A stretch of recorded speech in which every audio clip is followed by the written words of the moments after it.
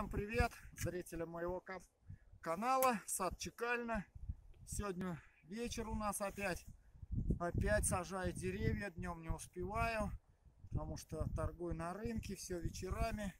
Один день, вот вчера сажал. Короче, вот этот участок, как я показывал, где у нас вишня была, выжигали мы пенек, кто следит за каналом. Этот участок мы засаживаем яблонями. Я уже 2 ряда вот тут посадил небольших. Сейчас вот сюда сажал беркутовку, сейчас сажаю лоба.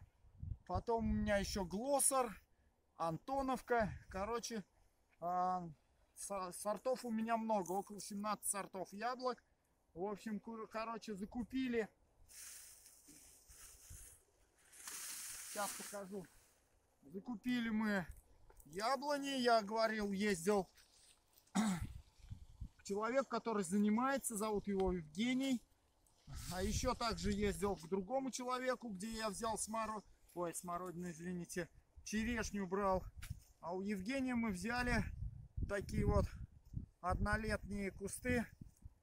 То есть взяли там беркутовку, лоба, глоссар, антоновку. Яблони все здоровые, все привитые. Себя показали вот нормально все. Все хорошенькие, листва вся целая, живенькие, листики золотые, все зелененькие, светятся. Ну, короче, в общем, понравились деревья. Вызрели уже, все готовые к посадке, короче. Проверили, все вызрели. Деревья, короче, гнут. Не, как говорятся, не гибкие, как это, а уже с треском такие. Когда гнешь ствол, конец ствола, они должны как бы с треском быть. И листики уже сами на дереве отходят, короче. Видите? В общем, короче, вот так.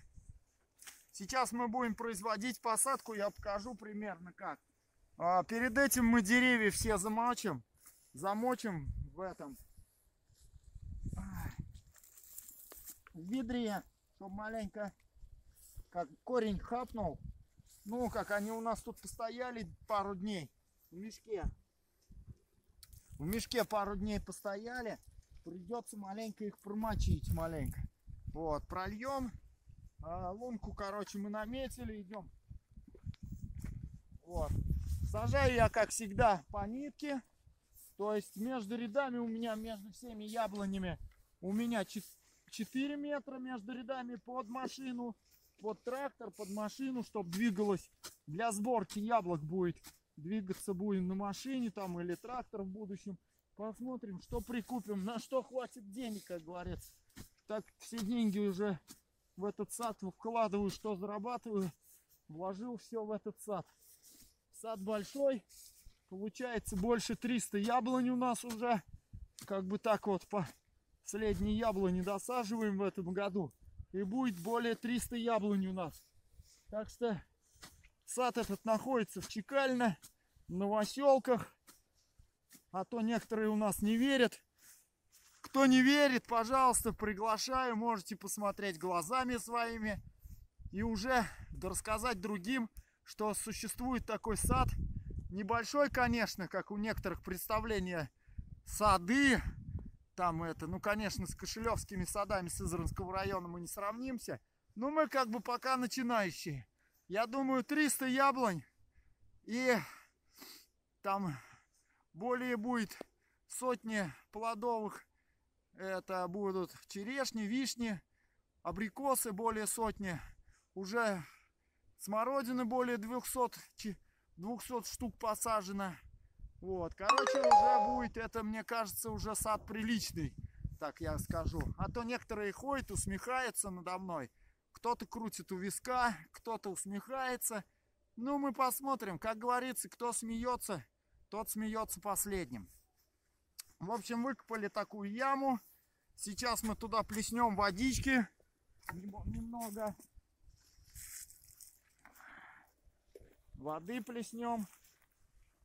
Вот так вот. Ну, пол-ведерка. А пол-ведерка мы оставим для посадки.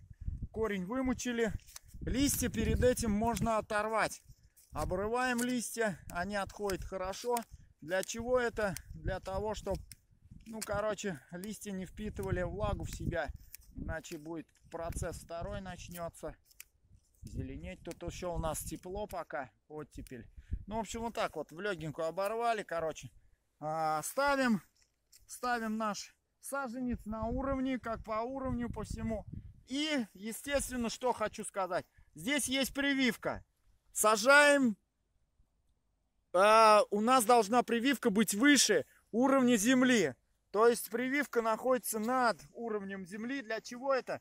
Если мы опустим ниже уровня прививку, то есть закопаем ее в землю, она будет утоплена, развитие яблони будет медленней. Если будет выше, яблоня будет быстрее развиваться. Вот для чего мы прививку оставляем сверху. Короче, вот так вот засыпаем. Показываю по-быстрому все это. Потому что темнеет. Сейчас темнеет, ничего не видно будет. Вот. Если что-то глубже, чуть-чуть подтягивайте. И делайте как бы уровень. Вот, прививка у нас вот тут вот. Видите, 2 пальца моих показываю. Прививка на этом месте. Все, вот так вот закидали побольше. Теперь же мы притаптываем ногами вокруг. Не бойтесь этого делать. Притаптывать нужно.